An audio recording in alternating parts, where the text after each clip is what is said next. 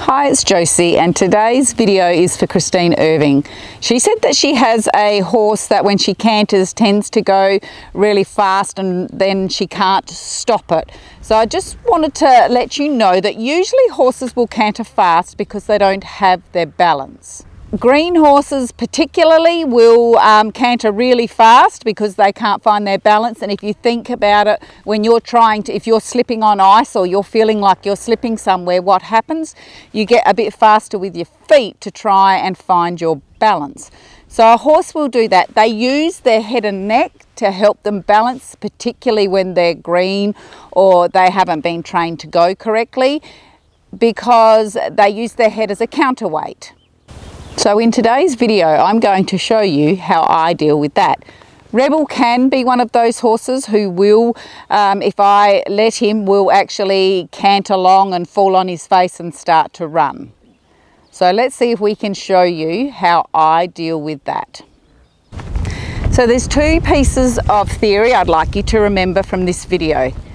The canter improves the trot. So if you're cantering your horse and then come back to trot, you'll feel that his trot is better. But if you want to improve the canter, it's the trot-canter transition that does it. So when the horse is losing his balance and running really fast, what will help that? Trot-canter transitions.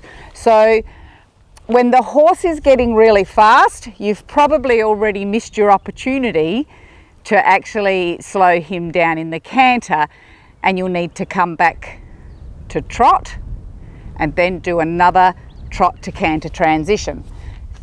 So what I will do if a horse is very unbalanced is trot, canter, trot. So I'll let him canter a few strides and then I come back to trot. And we will repeat that. I do want to point out here though, that is actually hard work for a young green, unfit, or a horse that's not used to doing them. That's quite a lot of deep knee bends. So I would do a few in the arena and then I would go off and perhaps do a little bit more trot work or some walk work. Then I'd come back and throw a few more of those transitions in. And that is how you will help the horse that runs into the canter and you don't feel like you've got any control. So you need to do your trot to canter transition and then let the horse canter for a few strides and come back to trot.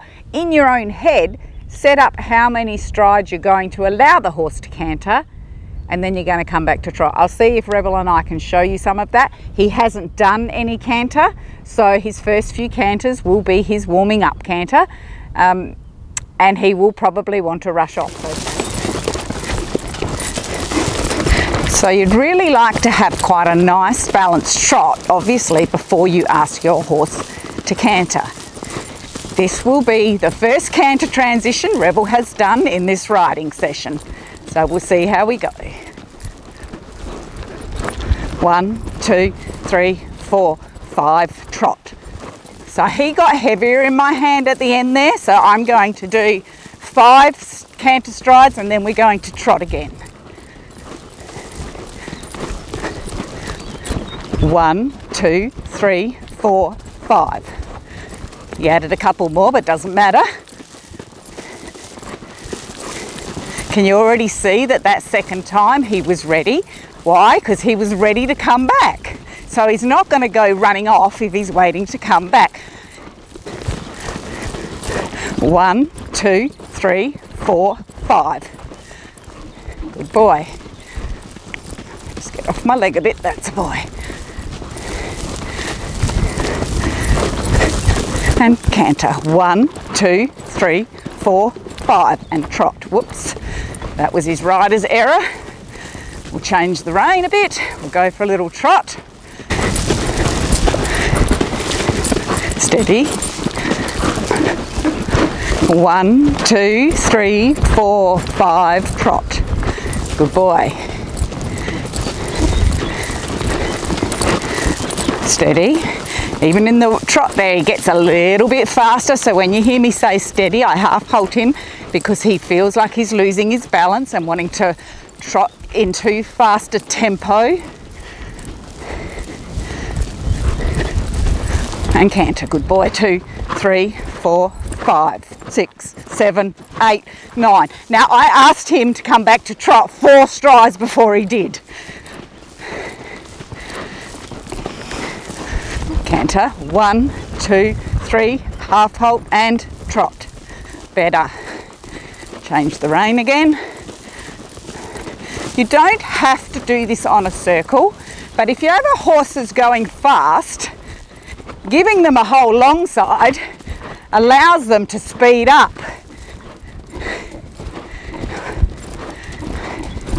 He's actually listening to me today, so, but yeah, you would want to turn off of the track. Good boy. So if you're on the long side and you're going down the long side and they're getting faster and faster and you can't get your horse to come back to a trot, turn off and start to make a circle. Make the circle smaller and smaller if you can't get him to stop, and realise that if that's happened, you've let him canter for far too long. You missed the opportunity. You missed the feeling he got when he started to lose his balance or when he started to stop listening to you. You as a rider need to be nicely switched on for your horse. You want him to be switched on to you. You need to be switched on to him. It's a two-way street. 1, 2, 3, 4, trot.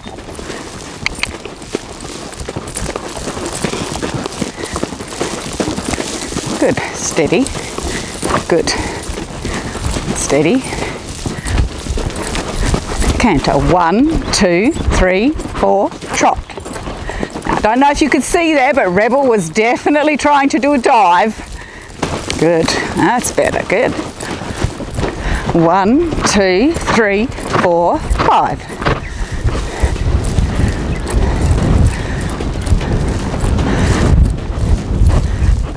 One, 2, 3, 4, 5. Trot. A few more steps than I wanted.